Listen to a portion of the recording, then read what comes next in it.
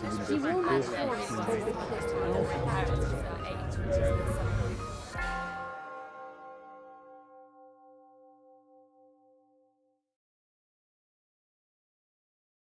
Thank you very much. I'm going to talk about something that's near and dear to almost all of us, and that's really how many friends you've got, as the Vice-Chancellor alluded to next door. Darwin, of course, was incredibly prolific. These are probably his 3 best-known books, but he wrote a number of other books during the course of his life, which, in sort of intellectual terms, are equally good reads, and I recommend them to you. His book on barnacles. And I might remind you that even if none of these books had ever been written, indeed he'd never done anything on evolution at all, he would still be regarded as one of the founding fathers of geology, something that very often sort of people aren't aware of. He was one of the sort of great geologists of the period as well. Anyway, clearly Darwin had a go at almost everything, quite a remarkable career, but 2 things really he didn't say a great deal about in the course of this life's work, really, are brains and sort of the emergent properties of social behaviour. You heard from Tristan Wyatt at the beginning that he was very interested in sort of, as it were, the signalling components of behaviour. He wrote this extraordinary book on the evolution of emotions, which is really one of the foundational books of psychology, can be regarded as. But he, in terms of the sort of societal aspects of behaviour and the emergent properties of our interactions with each other, as it were, he had very little to say, simply because they didn't know very much about these kind of things. They couldn't do much, a great deal with brains in those days. So one of the things I've been interested in is trying to understand how society or social systems emerge in mammals in general, primates in particular, and we drifted into humans sort of about 10 or 15 years ago. And it was a consequence of an idea which had been proposed in the late 80s by some colleagues of mine up at St Andrews, now known as the social brain hypothesis, essentially. That one of the reasons primates have such big brains compared to all other species of mammals is that they live in incredibly complex social systems. And it's turned out, in fact, that primate societies do seem to differ from the social systems of most other animals, not all, but most other species, in the sense that they're deeply bonded with each other. In some sense, it's been a surprise to us coming from the animal end of the spectrum that they are kind of qualitatively different in this sense.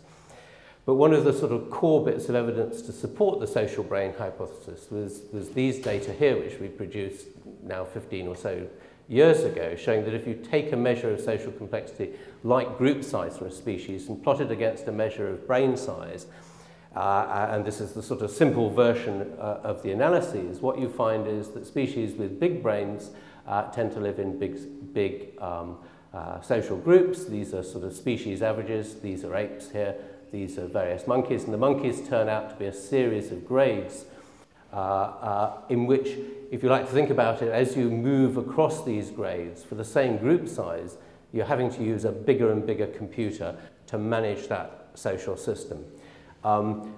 With apes sort of lying out here on the right, suggesting that they kind of live in the most complex social world compared to monkeys and apes, but in relatively small groups compared to some monkeys and apes. Now, this is peculiar to primates and perhaps 1 or 2 other groups of mammals, but it's a very kind of different story in mammals as a whole and birds as a whole. So when you look for this pattern in mammals and birds generally, you don't find it. What you find there is that the species that have the big brains are the ones that live in monogamous mating systems. And there's something about pair-bonded monogamy, particularly lifelong pair-bonded monogamy, the birds show this really nicely, that is deeply complex and deeply challenging in a cognitive sense. They need a big brain to do it. And what primates essentially seem to have done is taken the machinery, the psychological machinery required to support pair-bonded relationships and generalize those to all members of the group and essentially create friendships. And indeed, this whole approach of using cross-species analyses, the so-called comparative method, actually goes back to Darwin. It's the methodology he really developed in great style in his books and used to very great effect. Okay, so if we plug humans into this, we know where humans lie on this relative brain size component, and it's the neocortex, the sort of outer sheet of our brains that are the critical bit, because that's what's expanded in primates. You get a figure, if you read across from the ape line, a predicted figure of about 150, which is now known thanks to the modern technological age. It's wonderful stuff. As Dunbar's number. This was a consequence of a big debate on Facebook about the number of friends you can have on Facebook. And out of that came the labeling of it, much to my amusement. It turns out that this group size of 150 appears all over the place. I just give you two examples. This was our very first attempt to actually look at it in real life. We did it on Christmas card distribution lists. So this is not the number of cards you send out, but the number of people in the recipient households. And there's a lot of variance in that. Some people are incredibly mean, like me, and don't send Christmas cards and apparently have no friends. And then, as we heard from the Vice-Chancellor, the Director of the museum is incredibly social and has a very large number and sits at this end. But there's a strong peak, and the peak and the sort of modal value is very close to about 150. And you can come up with lots and lots of similar examples, and we have looked at this in considerable detail. What's interesting is you find exactly these numbers in the military. All modern military, particularly the armies, are structured around this value of 150. It's the size of the company. And after that, everything is scaled very nicely, and I'll come back and show you why in a minute. So this really appears to be the foundational element of both our personal social world, the number of people you know. And an informal definition of that is kind of all the people, if you bumped into them in the departure lounge at Hong Kong airport at 3 a.m. or something like that, you wouldn't feel embarrassed about going up to them and saying, "Hi, how are you? Haven't seen you for ages." You might have some catching up to do, but you know them. You know where they sit in your social world, and they know where you sit in theirs, as it were. So it seems to be the limit on the number of people we know as persons that we've got a kind of personal history with. It turns out that the size of that social circle you have is indeed, as in the original social brain hypothesis, even at the individual level, appears to be related to the size of your brain. And we've shown this now with two separate neuroimaging studies, one of which is a sort of gross analysis looking at the large-scale areas, and it turns out that this area here, in particular, the front, the orbital frontal cortex, correlates with the size of your social network, and in a very detailed voxel by voxel based analysis, again, it's this area up in the orbital frontal cortex comes up. So the sort of relative power of computing, in effect, that you can manage up in this area. This area turns out to be associated with social reward and reward functions in general. And if you blow out those areas, people lose their social skills. One of the things they lose is inhibition. So they act before they think and things like that, and say things which are inappropriate or rude. But it is sort of heavily, although it's not the only bit that's involved, the sort of distributed network of neural components all over the cortex that is involved in this. What seems to be particularly important is the control exercised by this area up here. So quite literally, in some sense, people with big brains have big social networks and are very intensely social. And what's interesting from the evolutionary point of view, of course, is that the brain has evolved from back to front. So here's the back of the brain here, the occipital end. The visual system is sort of dealt with up here. The brain has expanded during the course of primate evolution in particular, and into human evolution, as it were, from back to front. So it's these frontal areas which are particularly well developed in primates, and especially so in humans. We have an enormous frontal lobe. The reality for your social world is that actually it looks a bit like this. It turns out from some very complex analyses that we ended up having to do that your world of 150 is actually composed of a series of layers of relationships, which scale very nicely in a kind of a scaling ratio of 5. So each layer is 3. Each layer is 3 times the layer inside it.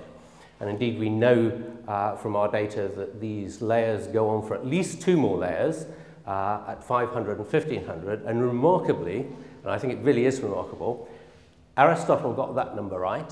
That was the number, he said, you can count the number of friends you have on the fingers of one hand, true friends, let's say. And Plato got the next layer out, which was his ideal democracy size, which we might remember as we're about to debate a new voting system here in Britain, at 5,300. And I give him 300, error margin on that, because they didn't know about statistics, 350 BC, but it's quite extraordinary. But what's really quite remarkable about these numbers is they're replicated exactly all the way through, right up to Plato's number and beyond, by the military, and the way the military structure their units, as it were, and embed them within these increasing circles of hierarchy.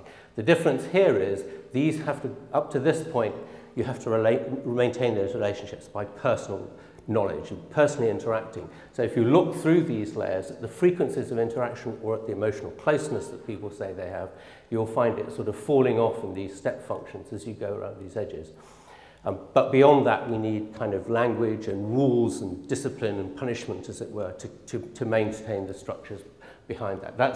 Or beyond that, that's the kind of natural limit. We're able to build bigger and bigger units by having these kind of social rules, as it were, that allow us, in much more simplified form, to maintain bigger structures. But those people outside that 150, we don't have personalized relationships with. We know each of these as individuals. It turns out that what's critical, really, is maintaining those relationships by face-to-face interaction. It really is personalized knowledge that you have. And we think from the work we've done now that although things like electronic media are quite good at allowing you to keep a relationship ticking over, in the end, if you don't get together and bang your heads together, that relationship will actually decay. And despite all the claims, and in some sense this is sort of where a lot of this got started, despite all the claims, you don't get more friends on Facebook than you have in the real world.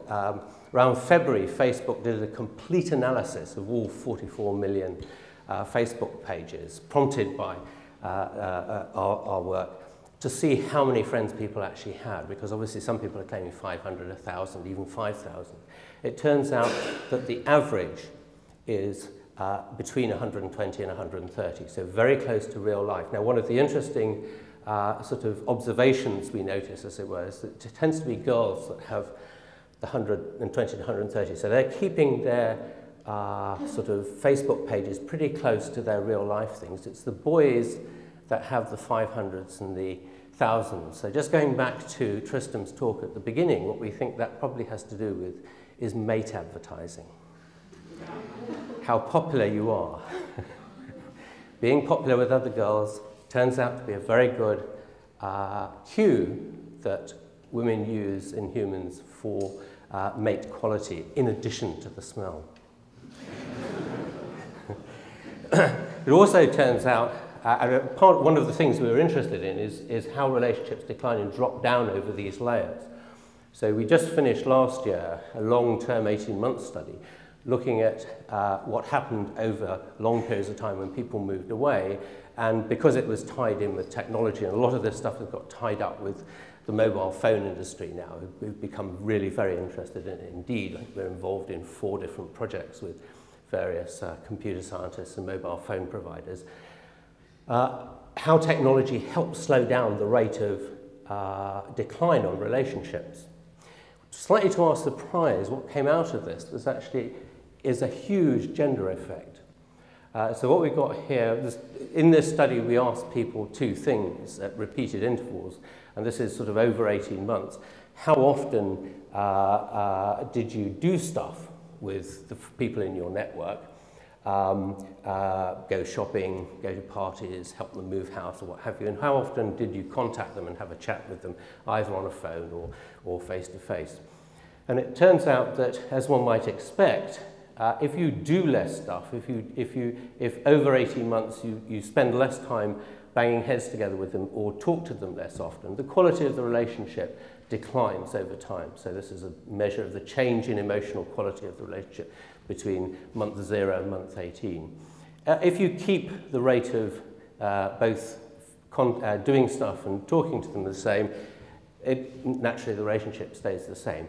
And if you increase the amount of activity or the amount of talking to them, the relationship increases, but it's gender specific. Right? For boys, relationships are maintained by doing stuff together. For girls, by talking. Very, very striking effect, which explains very nicely to you why boys' phone calls are only 7.3 seconds long on average. I'll see you down the pub at 7 o'clock, and girls spend massive amounts of time on the phone. So phone technology, and particularly mobile phone technology, is perfectly designed to support the female social world. This goes back to my little caricature of what relationships are really like.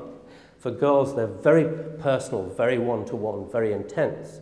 So the sort of typical thing would be what life was like when you were about 8 or 10. So when Penelope didn't invite you to her party, this was the ultimate crisis of the universe. Now for boys, the relationship is standing on opposite sides of the road, kicking a football backwards and forwards, and that's a relationship. Now actually, I have a view that it doesn't really matter whether it's a little boy on the other side of the road or the wall. As long as the football comes back, it's fine. And that may help explain a great deal to you about your experience of life. Thank you very much.